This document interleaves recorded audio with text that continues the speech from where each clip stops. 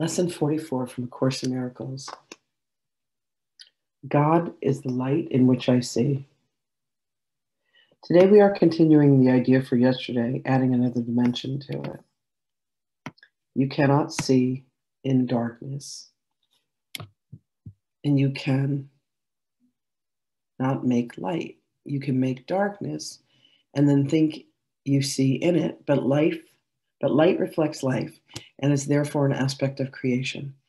Creation and darkness cannot coexist, but light and life must go together, being but different aspects of creation. In order to see, one must recognize that light is within, not without. You do not see outside yourself, nor is the equipment for seeing outside. An essential part of this equipment is the light that makes seeing possible. It is with you always, making vision possible in every circumstance. Today we are going to attempt to reach the light. For that purpose, we will use a form of practice which we have suggested once before and will utilize increasingly. It is a particularly difficult form for the undisciplined mind because it represents a major goal of mind training. It embodies precisely what the untrained mind lacks. Yet the training must be accomplished if you are to see. Have at least 3 practice periods today, each lasting 3 to 5 minutes. Longer is highly recommended, but only if you find the time merely slipping by with little or no sense of strain. The form of exercise we will use is the most natural and easy one in the world for the trained mind, just as it seems to be the most unnatural and difficult for the untrained mind. Your mind is no longer wholly untrained. You are quite ready to learn the form of exercise we will use today, but you may find that you will encounter strong resistance. The reason is very simple. While you practice in this form, you leave behind everything you now believe and all the thoughts which you have made up. Properly speaking, this is the release from hell. Perceived through the ego's eyes, it is a loss of identity and a descent into hell. If you can stand aside from the ego by ever so little, you will have no difficulty in recognizing that its opposition and fear are meaningless. You might find it helpful to remind yourself from time to time that to reach the light is to escape from darkness. Whatever you may believe to be to the contrary, God is the light in which you see. You are attempting to reach him. Begin the practice period today by repeating today's idea with your eyes open, and then close them slowly, repeating the idea several times more. Then try to sink into your mind, letting go of every kind of interference and intrusion by quietly sinking past it. Your mind cannot be stopped in this unless you choose to stop it. It is merely taking its natural course. Try to observe your passing thoughts without involvement and slip quietly by them. While no particular form of approach is advocated, what is needful is a sense of importance of what you are doing, its inestimable value to you, and an awareness that you are attempting something very holy. Salvation is your happiest accomplishment. It is also the only one that has any meaning, because it is the only one that has any use to you at all. If resistance arises in any form, pause long enough to repeat today's idea, keeping your eyes closed until you are aware of fear. In that case, you will probably find it more assuring to open your eyes briefly. Try, however, to return to the exercises as soon as possible. If you are doing them correctly, you should experience some sense of relaxation and even a sense of approaching, if not actually entering into, light. Try to think of light, formless and without limit, as you pass by the thoughts of the world.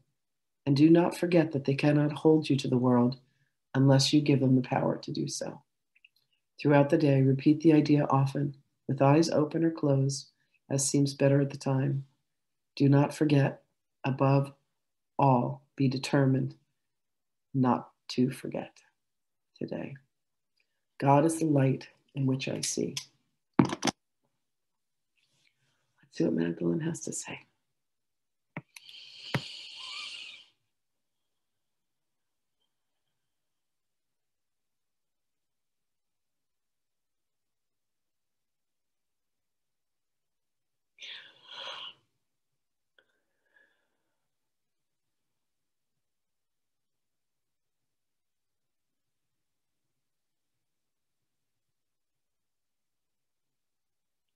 Greetings, beloveds. Real light grants real perception, and true perception allows you to see past the illusions of the mind, the clouds, the shadows, that which causes you to believe that you exist in a world that is not safe, a world that is filled with destruction and madness. But as you allow yourself, and as you determine yourself, and as you commit yourself to see the light, you will indeed accomplish this, for you possess the will of God. And the will of God is accomplished with each thought, with each notion, with each word, with each sound, with each action.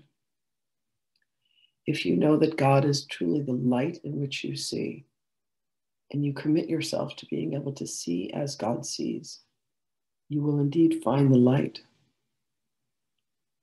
Most are unconscious. Most have allowed themselves to surrender to a default, which allows them to see shadow, allows them to see chaos, allows them to see madness.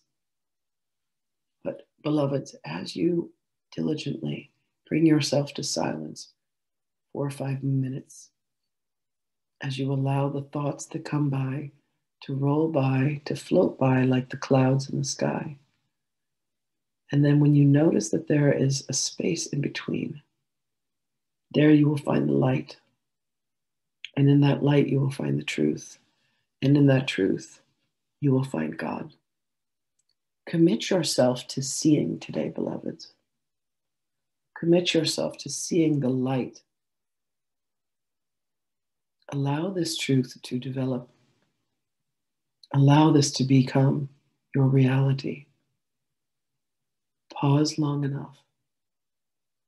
And as frequently as you allow yourself to remind you that God is indeed the light in which you see, you will have a realization, beloveds.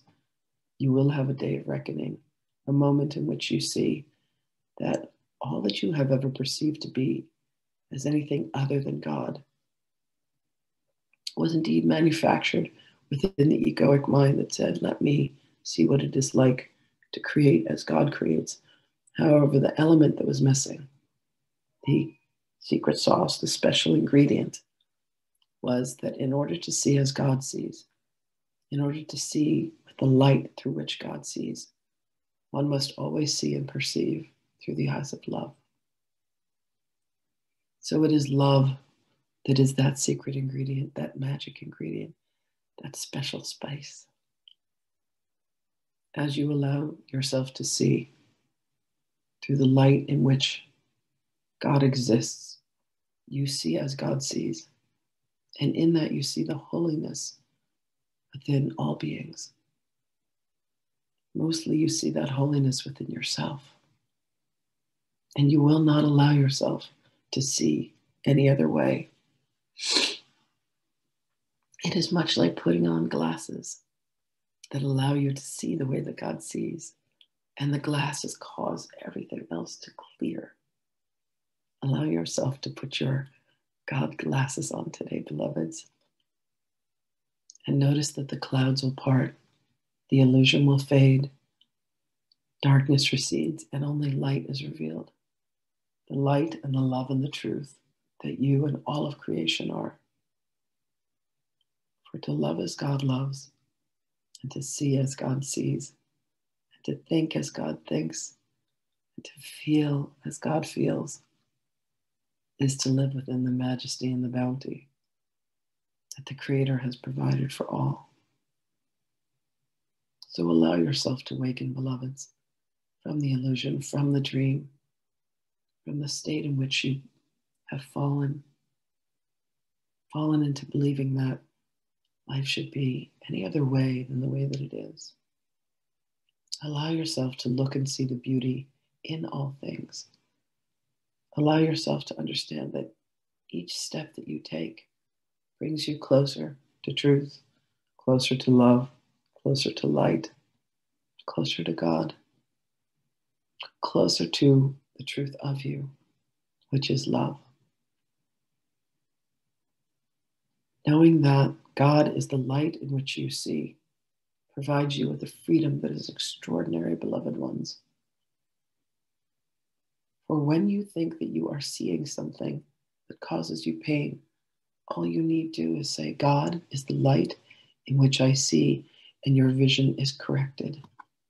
Reach out today, beloveds, with your mind, with your will, with your intention, and with your hearts to allow yourself to see that God is indeed the light in which you see.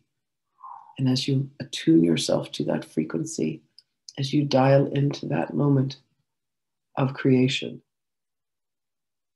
all that you see will be magnificent. All that you see will indeed be beautiful to your eyes, to your senses. The voice that you hear, the sound that you hear, the words that you hear will indeed be that is in concert with the Holy Spirit, in concert with God. So let the mental chatter fall away today, beloveds. Seek out with your mind to truly think as God and to see as God. And when that is your intention, you will indeed have the light revealed to you, beloved ones. The light and the love and the truth that is God is the light, the love, and the truth that is the very essence and presence of your own beingness. Allow yourself to see God in the reflection of all that you gaze upon. Most importantly, the reflection of your own beingness. Practice today, beloveds. Be vigilant. Allow yourselves to see the truth. All blessings upon you, beloveds, and we will speak with you again.